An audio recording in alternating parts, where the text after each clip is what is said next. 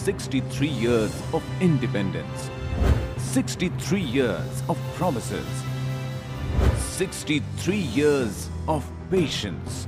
It's time for governance now. Governance now. Let's make it work. Or whatever infrastructure expenditure and all that, there are serious issues. And therefore, we are now enacting, strengthening the systems which deliver a blow to corruption. But then, as I said, this is one area which I don't think we're really proud of our performance. We are going to soon bring in a law to protect whistleblowers, both within the government and any citizen who comes across example of corrupt practice. He is free to approach the Central Vigilance Commissioner and his identity will be protected. Of course, we are not gone to the level of what the United States does in the witness protection program, but this is a first step where we'll incentivize people to come out and help the government punish the guilty. Government is fully conscious of these various facts and attaches great importance to the reforms agenda. And I'd like to list out certain key priorities of the government, of this government of UPA 2, among various other things that we're trying to do. Number one, decentralization of power and empowerment of citizens. Number two, effective people's participation through state and non-state mechanisms. Greater synergy and consolidation among various agencies and programs of the government. Civil service reforms. Transparency, I talked about it. Rationalization of government schemes and modes of financial assistance to states, improved access to formal justice system to enforce rights, reforms and strengthening of land administration, and harnessing the power of technology for governance. Whether it's e-governance, use of internet, electronic filing of returns, all that. In this regard, one of the most important steps was, as I said, the ARC, the Administrative Reforms Commission, and the Right to Information Act, which we enacted in 2005.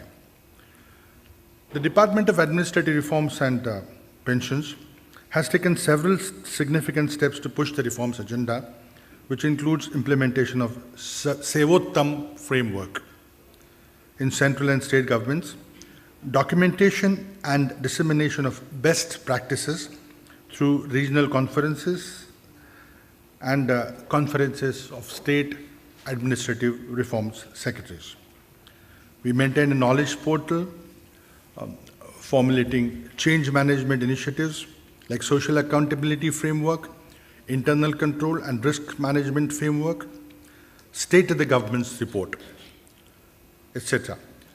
Development, the ARPG, Department of Administrative Reforms, will shortly be launching public grievance system in the central government and state governments, and in all the ministries of central government and departments.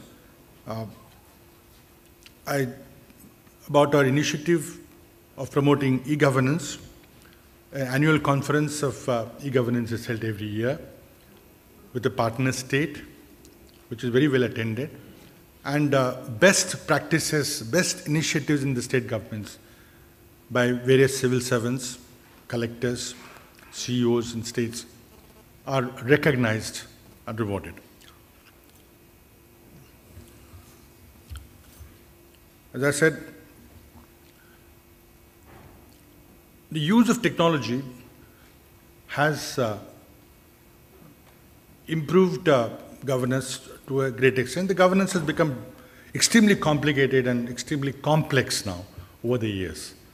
The number of people who ran the government when we became free, I think, has gone up many folds. And there is a perception that there is too much bureaucracy, that too much money is wasted in civil service salaries, but I don't think that is a correct perception. If you compare to the expenditure on governance in most of the Western world, I think we compare very favorably with the rest of them. Just take a new initiative like the unique ID project with colleague of Sri Narayan Murthy, Nandan Nilekani is heading. It's a great initiative, and we hope that the leakages in public distribution system or any public delivery will be strengthened when we uniquely identify most of our citizens. I think even Mr. Nilekani is not attempting to identify 100% of citizens. His best target is about 70 or 80%. But if we are able to do that, it will be world's largest such programs, and massive IT infrastructure will have to be used to really achieve what Mr. Nilekani is set out to do. It will really change the face of government-public relationship. But that program has taken up, I think, tens and tens of joint secretary level officers and director level officers. So government has to expand. We are doing civil service reforms. The way civil servants are recruited is undergoing change this year. Instead of the system of preliminary examination that many of you might actually have taken that examination, is now being changed to an aptitude examination. And we're constantly looking at attractive best talent to come from states to center and send talent from states to center back to states to bring the field level experience. We are investing heavily in training our civil service officers. They're free to go and take up master's degrees in any of the best universities abroad.